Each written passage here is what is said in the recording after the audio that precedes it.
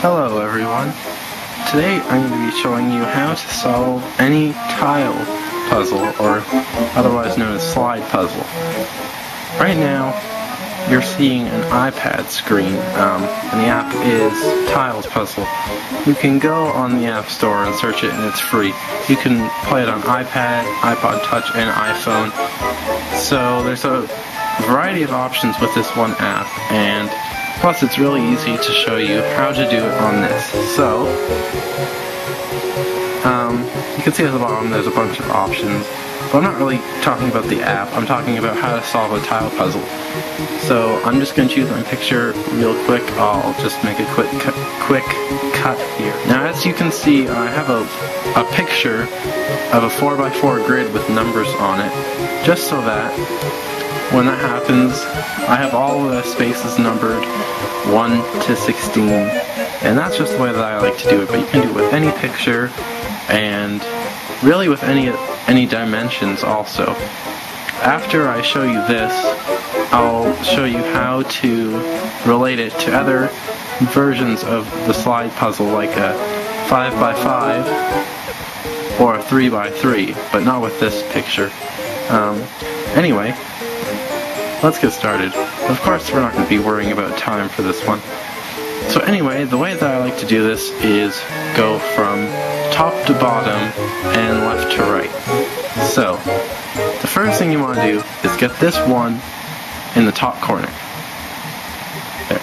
So, don't really worry about rules here, just go and put it up in the top corner. Now, next you want the 2.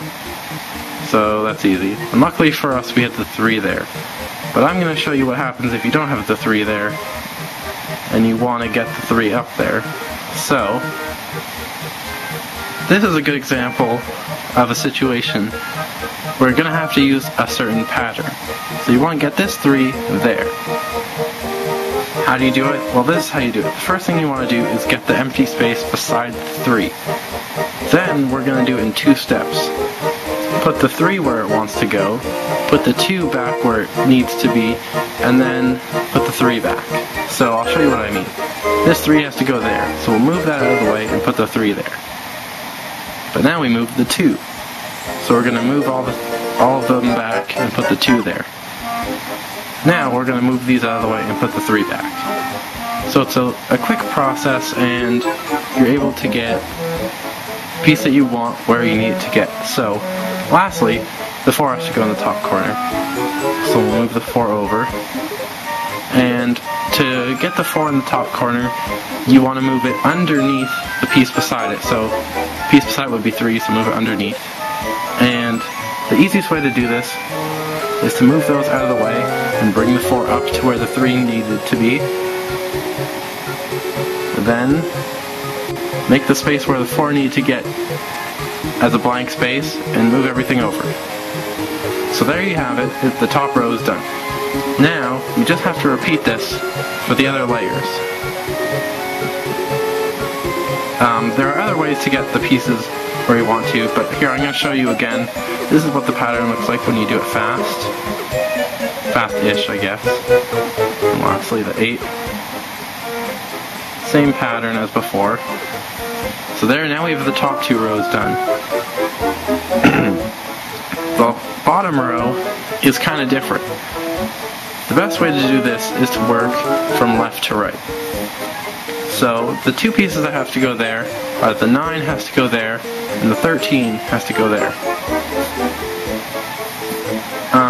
The way I'm going to do this, and the way that I always recommend you do it, is get the 13 and the 9 beside each other with the 13 on the left.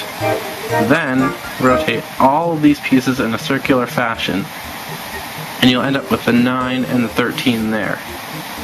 So now you don't have to worry about the top 2 or the side column. You only have to worry about these 6 spots. What you should do now is move the piece that has to go there to that spot, which is the 10. So move the 10 there. Now, the piece beside the 10 is the one you want to get next, which is the 11. So, we're going to do the exact same thing. Get the 11 underneath.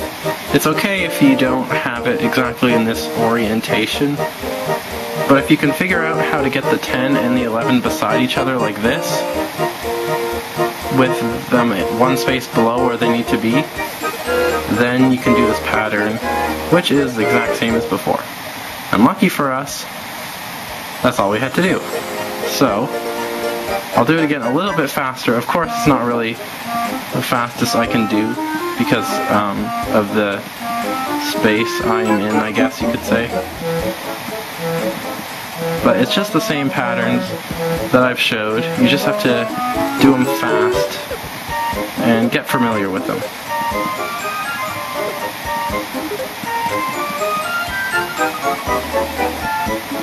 So the 13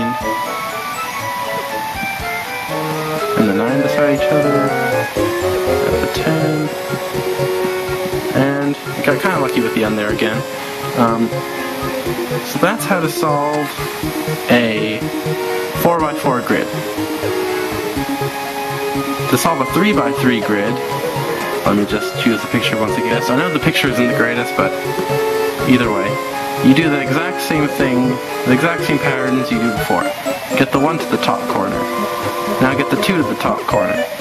And the 3, you'll do the exact same thing as the 4. Just move everything around there.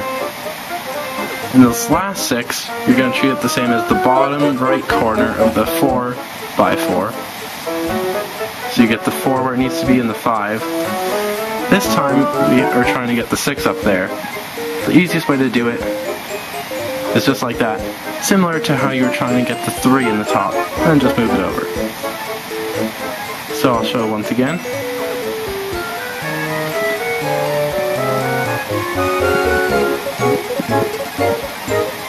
So that was a quick 3x3. And the 5x5, you just use the same skill. This unfortunately is not a very good picture, but it should work okay. I'm not really going to explain this one, I'm just going to try to do it. Because it's just the same skills as before.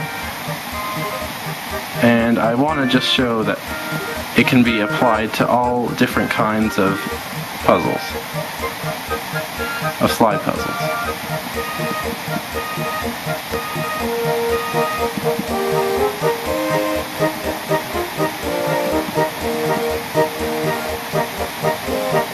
So now the 13 is there. Yeah, unfortunately this is not a very good picture, so it can be kind of difficult. Like, I'm not really sure. I guess this is 15.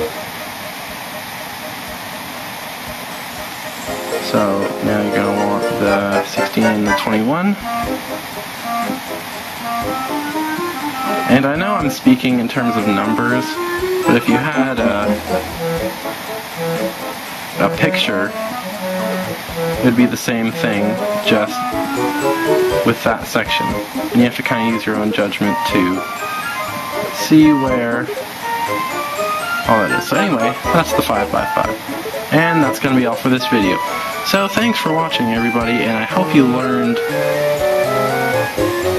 in a basic way how to solve any tile puzzle.